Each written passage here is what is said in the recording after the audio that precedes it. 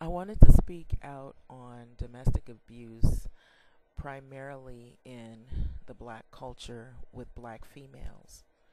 And there's this loyalty that black women have for black males. And a lot of that has been taught to black females to support black men. And I don't find anything wrong with that, but what is wrong is when black women are disproportionately affected by domestic abuse.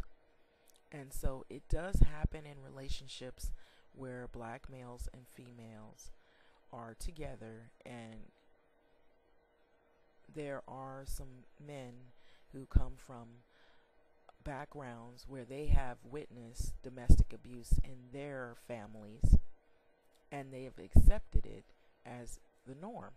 And so when they grow up, they get in a relationship and emulate what they have seen in their household or what they've seen other black males do. Like signs of domestic abuse: lack of friendship, withdrawal from family. A lot of times, women of uh, abuse situation will be in denial of her own circumstance, her own demise in that relationship, and protect her abuser. And so she will often make excuses for the abuser.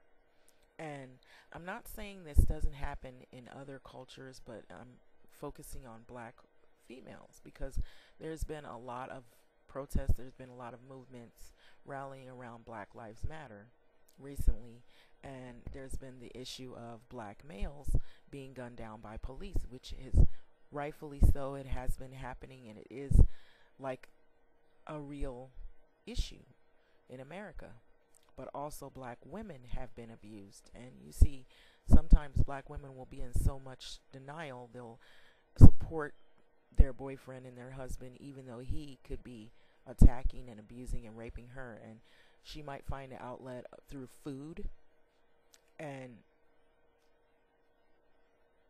substance abuse. It could be alcohol or pills, sleeping a lot, withdrawing from your family, and accepting abuse, accepting being called uh, bitches, whores, sluts, tricks, strawberries, side piece, jump off, all these names that come from uh, men who enjoy abusing women. There is denial of abuse in families, even. You'll have women, black women, who are married and they're in a relationship and they 100% will support that mate, and they want to keep the marriage together, so they don't want to sacrifice him beating the kids or leaving her or taking the kids or hurting her family, so she'll accept abuse and get attacked and beat in front of the kids. And that happens. Complex issues dealing with racism, sexism, more likely that woman could be abused even more so. And you had the incident with defending your abuser, and this in particular case where you have Raven running back Ray Rice, where he abused his wife, knocking her unconscious in a New Jersey casino. And domestic and intimate partner violence is a family secret in the black community. And so, like I said, complex issues like racism, sexism mean black women are more likely to become victims.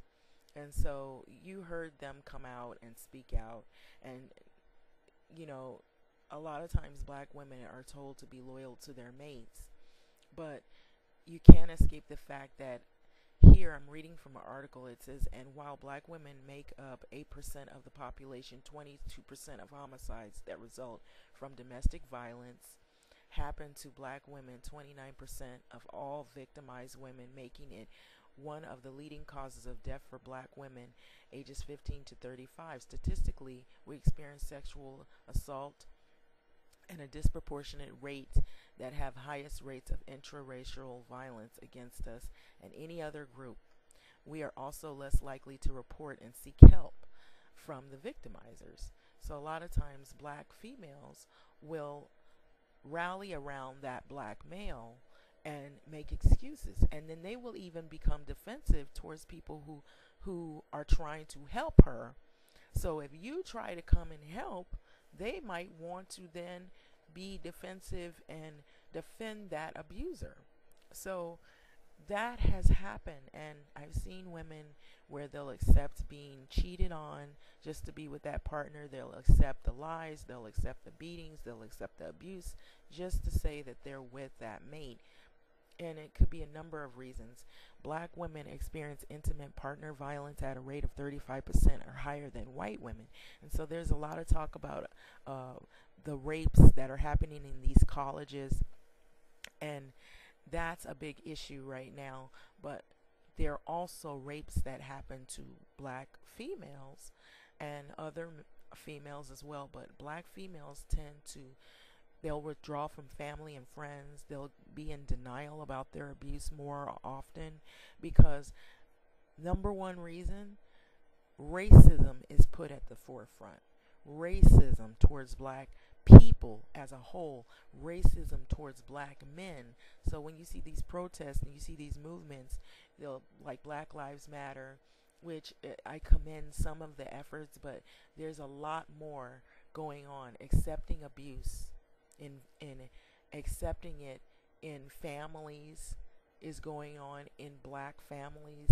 The accepting of abuse and the allowing of abuse and looking at abuse as, oh, it's nothing, so what, I can get over it, this is my man, I'm going to support him even though he's left you with the kids. There's a lot of abandonment. There's a lot of talk about black women raising children alone, and a lot of that is because they were with someone who was either abusive, or he was neglectful, or he chose other women to sleep with and abandon the responsibility of being a father. And so a lot of that is because they experienced being abandoned as children. Black males have been, in situations where abuse was tolerated.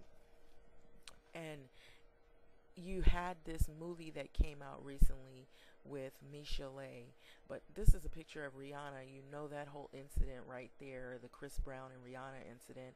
And I want to mention that real quick. Let me backtrack. I digress. There was comedians that were making fun of Rihanna as if it's nothing to see a black woman being abused and treated bad and beat up. And then you had this biopic movie that that was on Lifetime with Michelet talking about Dr. Dre and Suge Knight and the abuse that she dealt with Dr. Dre during the time, her rise to fame and then her demise in that relationship, and then also learning and triumph that when she came out of the relationship, she learned lessons. She had to take care of her family and support her family, and she had to stand on her own 2 feet. And so these issues are real in the black community, and they're not talked about enough. They're not talked about enough. And you have all these guys or all these people on social outlets talking about supporting black people and Black Lives Matter and black this and black that, these pro-black people. But when it comes to women, black females being abused, nobody is speaking out enough on those issues. And so that might be a contributor as to why you see, and I won't even say might, it is a number one reason why there are single parent black families where there's a black woman raising kids, because she is either a victim or she's come out of a situation. It could be any form of abuse. It could be neglect. It could be physical abuse. It could be spousal abuse. It could be just abandonment. And so, Michelet talked about Dr. Dre and Suge Knight, and I saw Dr. Dre at a club with Snoop Dogg, and he was drinking, and there was an incident that happened at the club where I believe he attacked a woman. And so the part when she said that the drinking and the abuse, that is true. The thing with Suge Knight, him seeing other women while he was incarcerated, that is true. And I could tell you more about that, but I'll maybe talk about that later. But there are other signs of abuse. Women will wear makeup to hide their scars. There's social media harassment and humiliation of black women. It's rampant on YouTube. And there's, like I said, now I'll get back to the Suge Knight thing.